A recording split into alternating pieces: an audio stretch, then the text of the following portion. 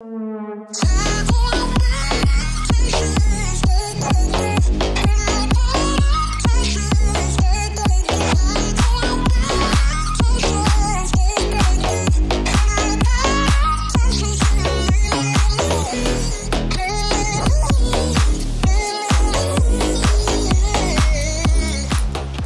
guys, my name is Marco and welcome to EvNerds. This is Arvala M10 Electric Scooter. This scooter has so much power that it's practically impossible to comprehend that in my head.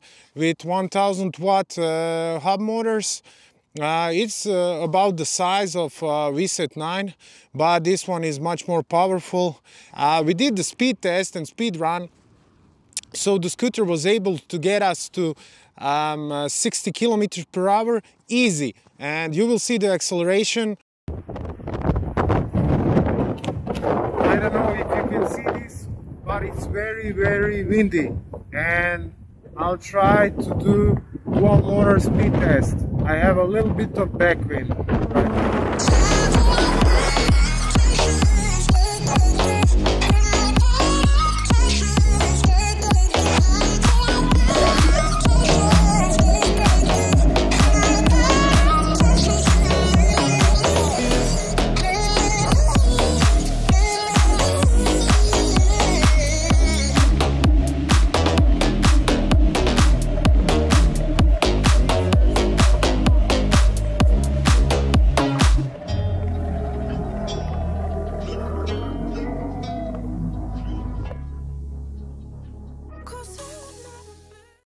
So let's continue with the review. I'll start from the beginning. The specs. So these are 1000 watt motors.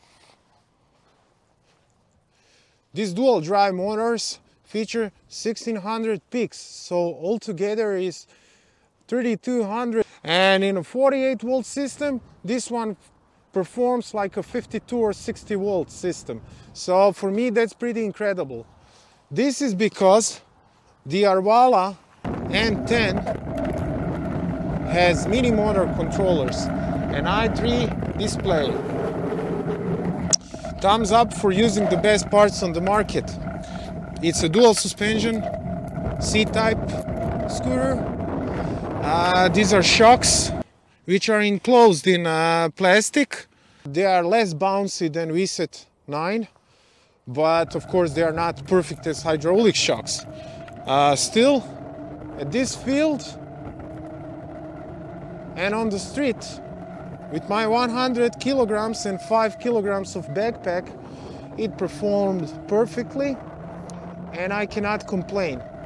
Maybe people with 120, this will be too soft for them. These shocks are one of the first things you can mod or upgrade if you want. However, for me, they are perfect. I wouldn't do any kind of upgrade. These are 12th 10-inch tires. The wires. So the wiring harness is clean, as you saw. The handlebar features, first you need to power it up. Of course, I didn't show you. We have the NFC card.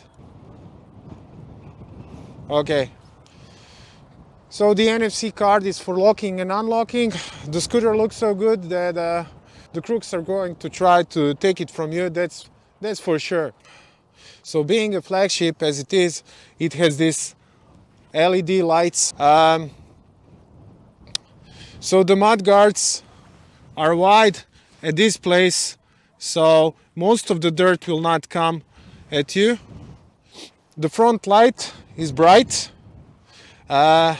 It's better than some of the stock lights, but still the beam could be a little bit brighter, so I can suggest to you to use a second lamp.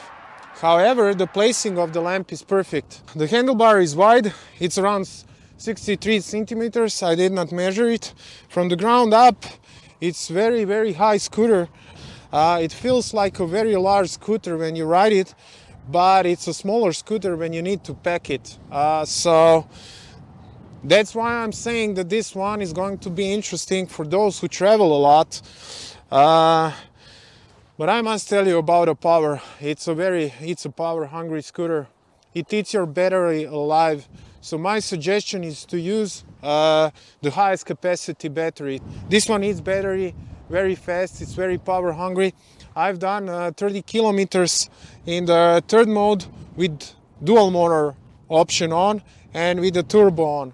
Eco gives you 25 km per hour, turbo gives you what it can give, and then you have a single and dual option. So all the time I've been using dual options and speed to the maximum.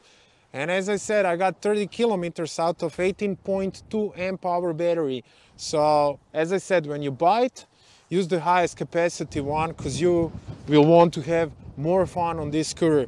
The lowest capacity one is probably for those that have small commutes, do not use it as a regular job to job, or that do not turn those who do not turn the speed in the third mode, they can use it. So also you have this clamp here. The clamp is like idiot proof. It has this pin lock, and not only the pin lock, it has the security shaft, as you can see. Then the hook on the handlebar attaches to the end of the scooter, and then you can carry it, so it's not heavy.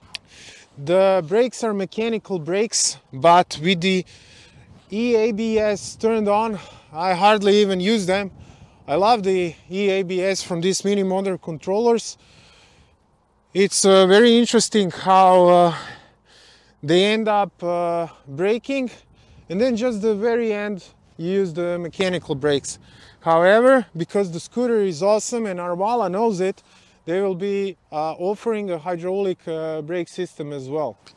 There will be a second video of this one after 500 kilometers, so I can tell you how it rides, did I have any problems, and so on. The inside is very clean. I don't know, if I found some pictures, I will show it to you, because I had to put the battery inside. And everything looks very sturdy, which is really important for me. And it has a one charging port. So the things that I would possibly change is the charging port. I would not put it here, I would put it here. And also when you compress 100% the scooter, you can hear